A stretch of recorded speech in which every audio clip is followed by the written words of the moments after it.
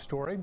Gladewater ISD student's appearance causing quite a controversy, but it may not be everything it appears. The mother of the student claims because of her daughter's hair, she cannot graduate. KETK's Frank Jefferson is here to sort everything out. Frank. Neil, I sat down with mother Kiana and daughter KJ. They told me what was being shared on Facebook is true.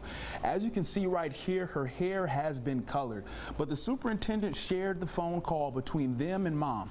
Take a listen. I never said she couldn't graduate. What I said this morning was it needed to be fixed before graduation, but I'm not going to, with it being the year that it has, I'm not going to force the issue. In that conversation you just heard Kiana Hooper speaking to KJ's principal. The school district says they never said KJ couldn't graduate. Hooper has worked hard for the past 4 years. She's in the Honor Society and makes good grades. With graduation this Friday, the family wants to know why her hair was even in the question.